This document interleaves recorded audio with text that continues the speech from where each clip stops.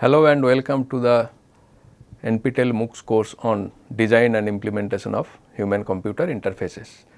Lecture number 23, where we will discuss about a case study on creating a design document based on object oriented design approach using UML.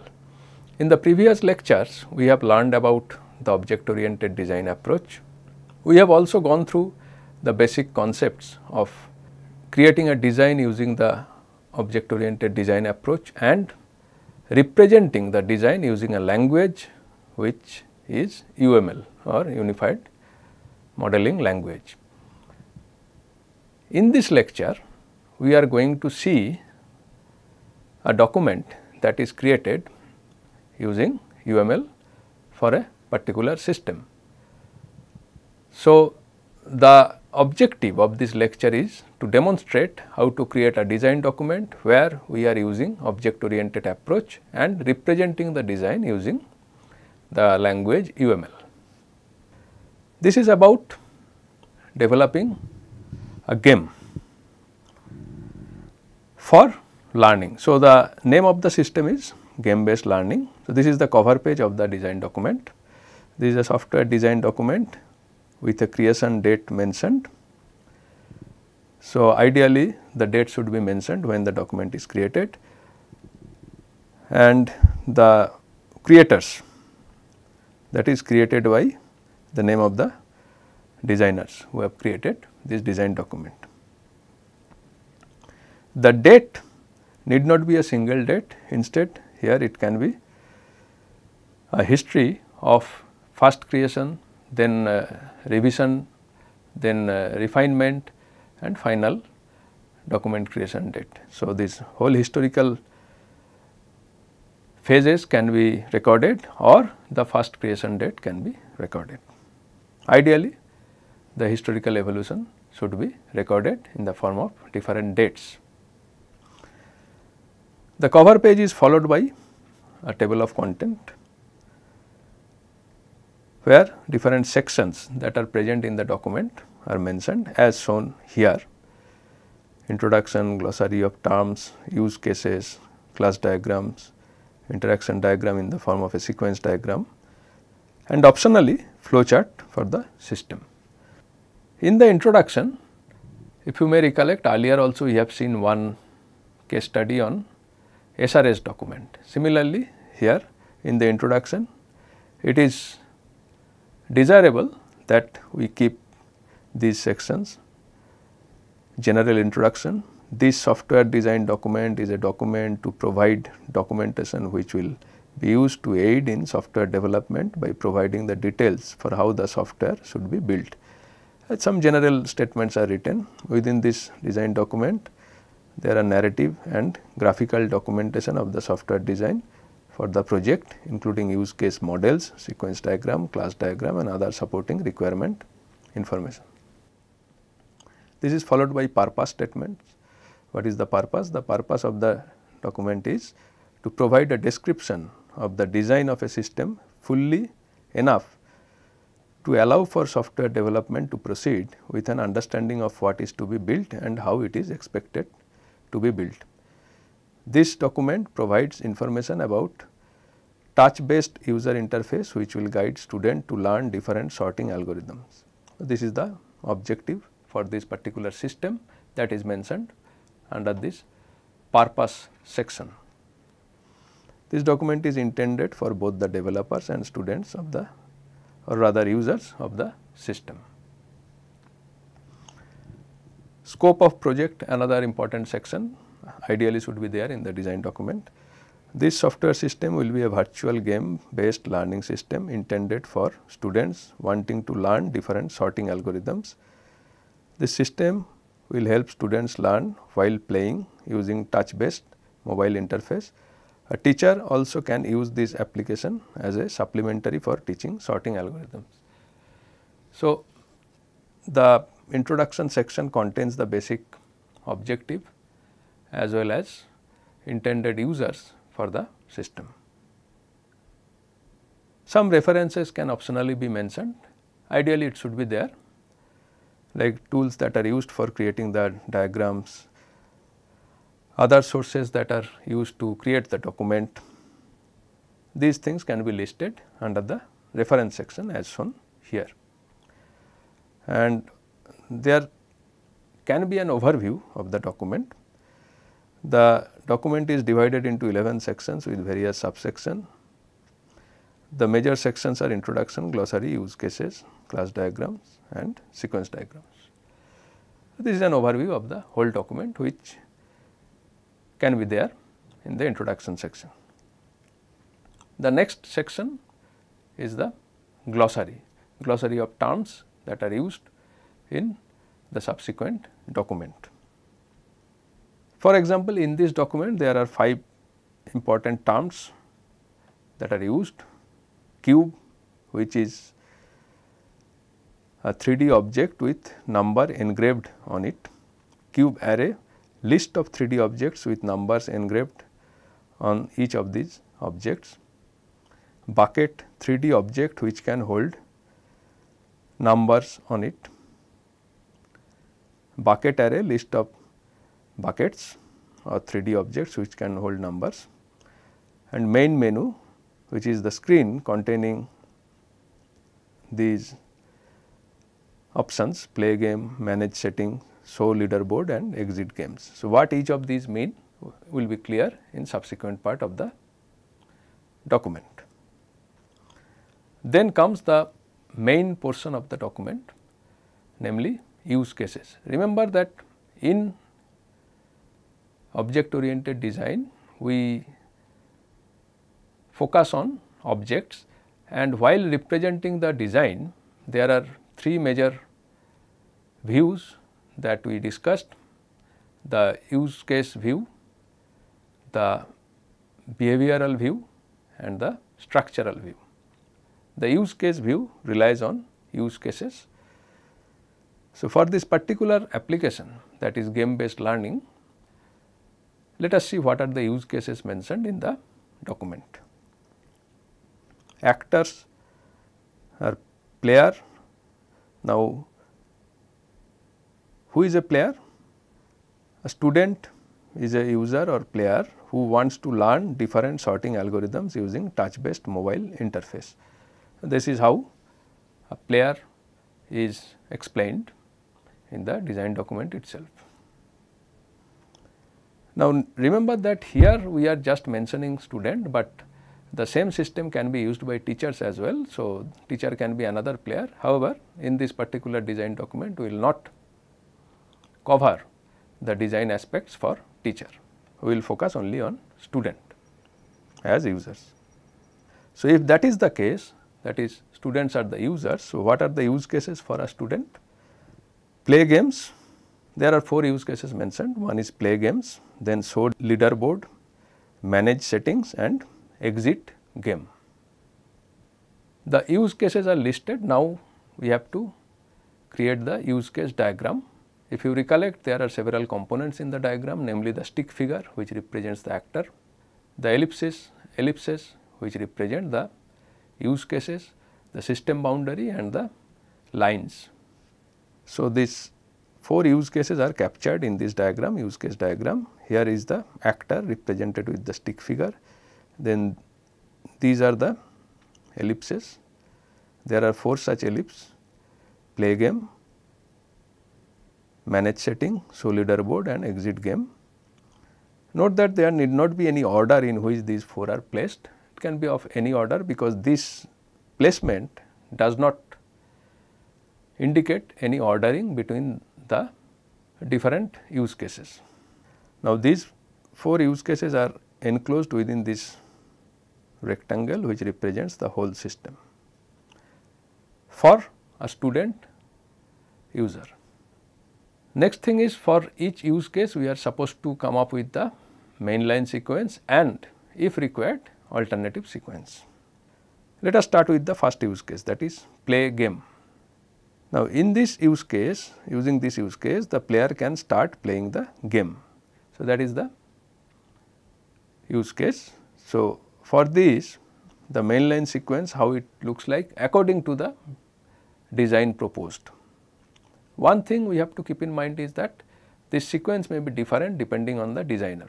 So, whatever the designer feels, that is captured within this sequence, it need not be unique.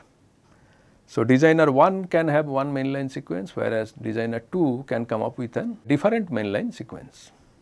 So, here in the mainline sequence, according to this particular design, there are several steps. First, player or the actor selects the play game option, then the system displays prompt for the player to input name and age.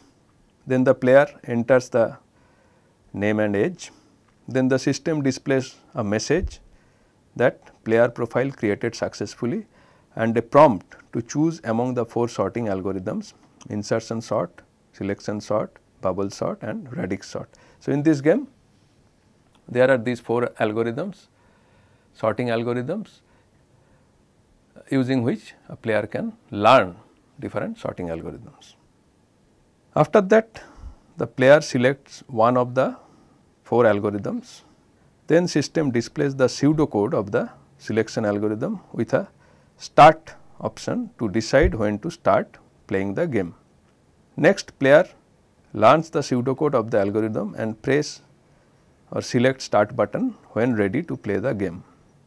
Then the system starts the game by generating and displaying a random set of numbers placed on 3D cubes and setting off the timer. So, there is one timer which is set off at this point.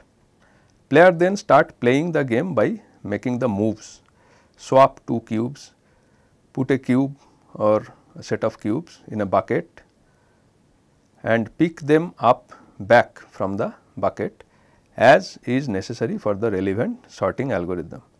System then moves the cubes as dictated by the player with a submit button to evaluate the player's current configuration of the array of numbers when the player finishes making the moves. Player then selects the submit button when done with making the necessary moves for a particular iteration. System then evaluates the submitted configuration of that particular iteration and award points based on the following criteria, that is, if the submitted configuration is correct, award the player plus 10 points. If the configuration is incorrect, deduct 10 points from the player's score and show the player the correct sequence while also setting the next configuration of the array to the correct sequence. Then player keeps making the moves until the array is sorted as per the player's understanding and submit the final configuration of the array. Next, the system evaluates the final configuration and awards points using the same criteria as that applied to any other move and display end of game. Also calculates the player's final score, displays it and enters it into the leaderboard if the score is among the current top 5 scores. Then displays a prompt to allow the player to choose between the following options: new game to start a new game, main menu to return to the main menu. Player then selects one of the 2 options displayed. System then does the following: if the player selects the new game option, then return to step 10. If player selects the main menu option, return to step 0 or at the beginning of this sequence. That is the mainline sequence as per this particular design document. Now, there are some alternative sequence mentioned as well. At step 4 of mainline sequence, the system displays message user already exists if there exists a user with the input name and then display a prompt to choose among the 4 sorting algorithms. In another scenario, at step 4 of mainline sequence, the system displays the message that some input information has not been entered. The system then displays a prompt to enter the missing value. Another scenario is at step 13 of mainline sequence. Here the player selects restart option to restart the current game and the system restarts the game with the same initial configuration as that of the current game and move to step 11 of the mainline sequence.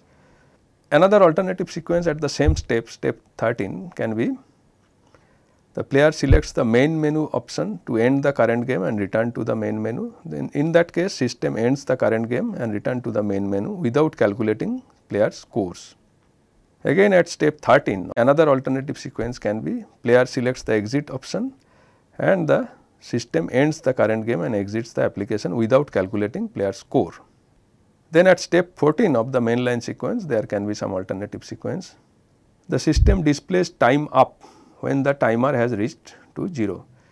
Though the final array configuration may not have been reached at that point, then computes the player's final scores based on the moves he made before the timer reached 0 and display it. Then displays a prompt to allow the player to choose between following options: new game or main menu. So, these are some of the alternative sequences that are mentioned for different steps. The next use case is manage settings. In this use case, the player can manage the game environment variables such as game music, game sounds and see a how to play tutorial. Here the mainline sequence is designed as follows. First, player selects setting option, system then displays a submenu containing sound, music, how to play and main menu options. Player then selects one of the 4 options, system then does the appropriate task depending on the option selected. If sound is selected, then displays a slider bar to increase decrease sound. If music is selected, then displays a slider bar to increase decrease music. If how to play is selected, opens an interactive session where the player is instructed to make moves as in a normal game. And if main menu is selected, returns the player to the main menu. The third use case is show leaderboard. Here the player can see the leaderboard displaying the top 5 scores of the players.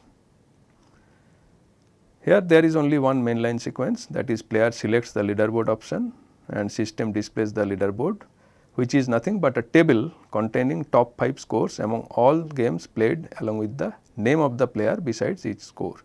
A single player's name can appear more than once in the leaderboard.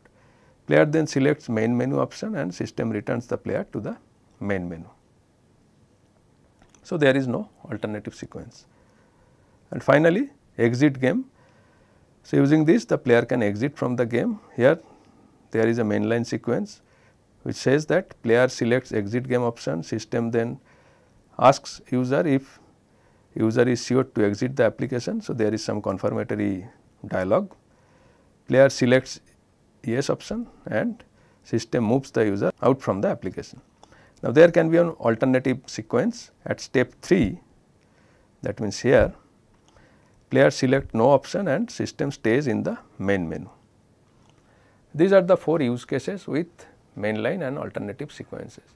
Our next task is to create a behavioral view for these use cases.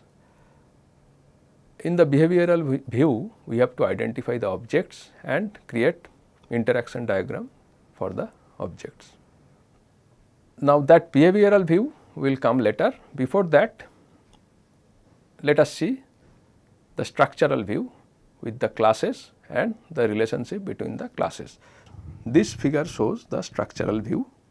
Now, these are the classes: evaluator, leaderboard, game, user, cube, bucket, sorting, environment, selection, bubble, radix, insertion sort.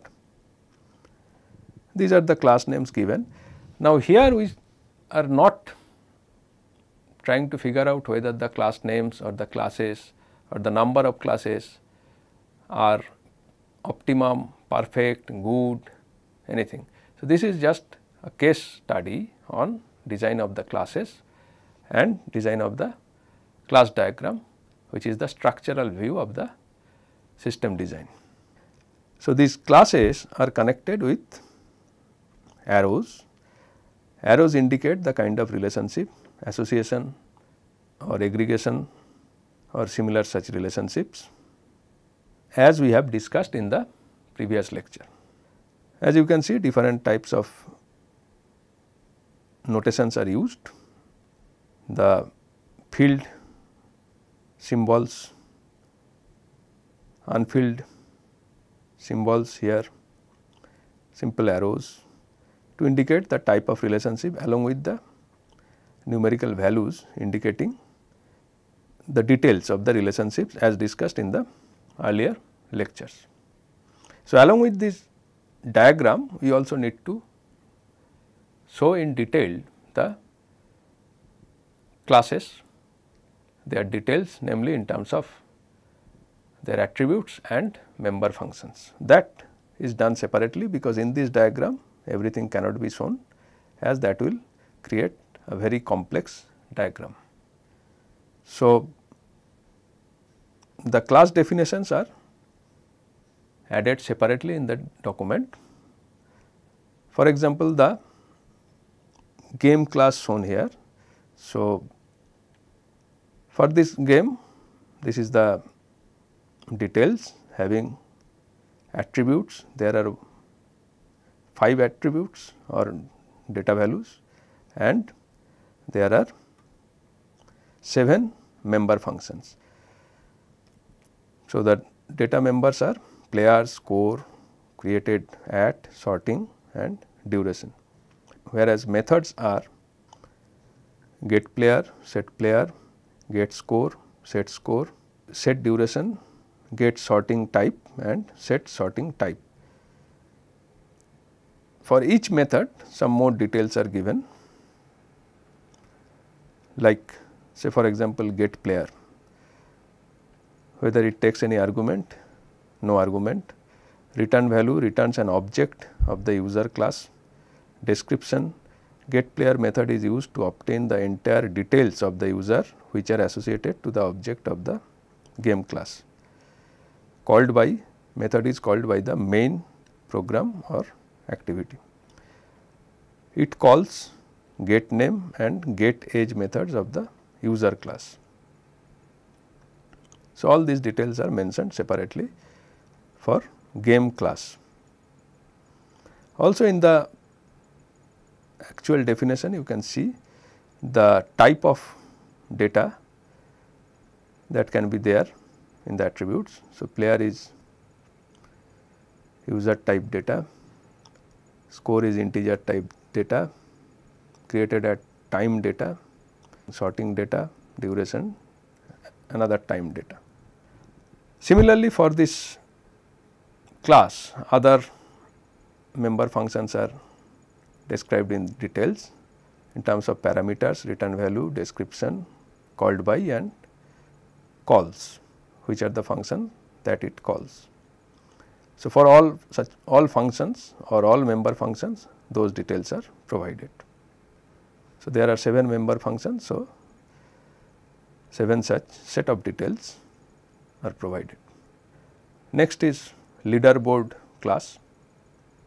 It has one attribute, games played, top score, and it has 3 member functions, set new entry, get top 10 scores and clear history. Like before, for each method or member function, the details are provided. For example, set new entry function, parameters, objects of game class, game which have just ended, return value null or void. Description, this method will first check whether the score of the game played is among the top 10 if available score. If yes, then it will store the game in the top 10 score games data member. If less than 10 games are available, then the check will be made among all the available games in the top 10 score games array. In case of tie, priority will be given to the game class object which was created before. So, this summarizes the things that this member function does. It is called by the destructor of the game class, and it calls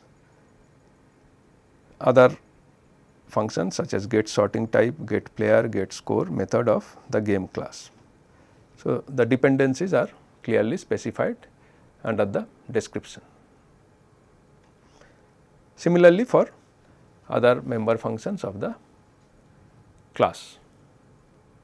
Similar descriptions are provided for all the other classes. Cube class having 3 attributes and 6 member functions. Bucket class having 2 attributes and 4 member functions. Evaluator having 2 attributes and 1 member function. Sorting having 1 attribute and 2 member functions. User class having 2 attributes and 4 member functions. Environment having 2 attributes and 4 member functions. Bubble sort having 2 member functions only, no attribute. Insertion sort having 1 attribute and 4 member functions. Selection sort having 2 member functions, no attributes. Radix sort having 1 attribute and 3 member functions. So, that gives us a structural view of the system in terms of classes and their relationships, with detailed description for each of the classes, including description of the attributes and description of the member functions. As you can see, this is how we can give the details. There can be one diagram only mentioning the names of the classes and their relationship, and separate entries for details for each class. And in the details, we have to give details of the attributes as well as member functions. For member functions, we have to give detailed information regarding its input, output, dependencies, and the algorithm or what it does exactly in the form of description. The next thing that we should do is we should create a behavioral diagram. That means how the objects that are instantiation of these classes behave while the system is being executed. That we can do in terms of sequence diagram, which we have learned earlier. So, here what we can do is create sequence diagram for each use cases in terms of objects. On top we have mentioned the object names, as you can see here.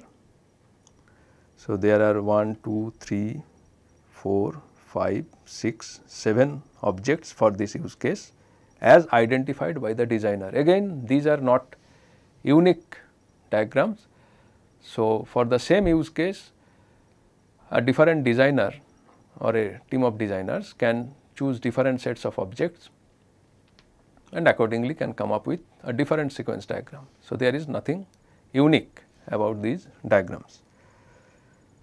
For each object, the lifespan is shown by the length of the bar that represents the object. For example, the first object has the maximum lifespan, then the second object gets created and destroyed periodically as shown with these individual bars. That is true again for the third object up to this point. The fourth object again optionally gets created and periodically gets created and destroyed. 3 such occurrences are there. For fifth object, there are 2 such occurrences. Sixth object gets created and destroyed within this range as shown with this bar, and the seventh object is the one with least lifespan, gets created once and destroyed as indicated by this particular bar with its particular position. And the arrows indicate the interaction between the objects when they are alive, with the direction indicating the direction of message passing. So, this is for play game. For show leaderboard use case, this is the sequence diagram. There are 3 objects. The first object has the maximum lifespan, followed by the second object, followed by the third object. For use case manage setting, again there are 3 objects. first object with maximum lifespan followed by the second object, which is followed by the third object. Note that here the objects are created based on the domain model. So, we have boundary objects, entity objects and controller objects. And finally, we have the exit game use case, for which there are 4 objects. First one is having the maximum lifespan, then the second one followed by the third object, and the fourth object is having the least lifespan. So, what these diagrams indicate is that when this particular use case is being executed, that means when suppose the user is exiting the game or the user is playing the game, then the particular objects belonging to the appropriate classes, those get created, destroyed as per the diagram, and those interact with each other as per the sequence diagram or as specified in the sequence diagram. So, these diagrams indicate how the objects that are result of instantiation of the classes, which we have seen in the structural diagram, how these objects behave while a particular use case is being executed.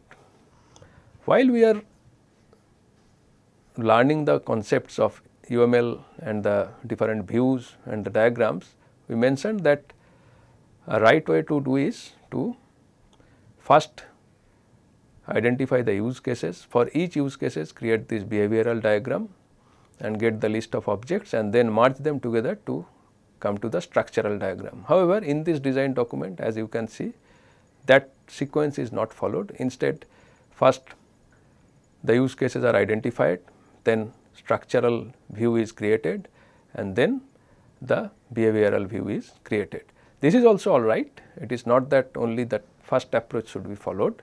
However, it sometimes helps if we first identify the objects and from there generalize the classes. But it is up to the designer which path to follow, whether first use case, then structural followed by behavioral diagrams, or first use case diagrams followed by behavioral diagrams, and from there come to the structural diagram. Both are all right.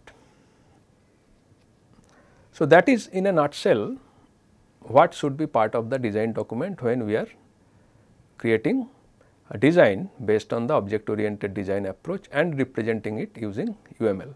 So, we have to include the use cases with use case diagram, mainline sequence and alternative sequence for each use case. Then we have to include the objects and their behavior during runtime, that is the behavioral diagram. We have also to include the structural diagram, that is what are the classes and how they are connected to each other, how they are related to each other. The particular sequence in which you are going to include these information in the document is up to you, up to the designer. That is, you can first have the use cases followed by structural diagram or the class diagram followed by behavioral diagram, or you can have the use case followed by behavioral diagram followed by structural diagram. Either is fine. Optionally, at the end of the document, for the better understanding of the data flow in the system, you can also include a flow chart as shown here, although it is optional and not mandatory. So, that is how we can conceptualize and create a design document following object oriented design approach. Earlier we have seen how to create a design document following the functional approach, where we use DFD and entity relationship diagram. In this case study, we have seen how to create a design document where we use object oriented design and UML as a language to express the design. I hope you enjoyed this lecture and learned how to create such a document. Looking forward to meet you in the next lecture. Thank you and goodbye.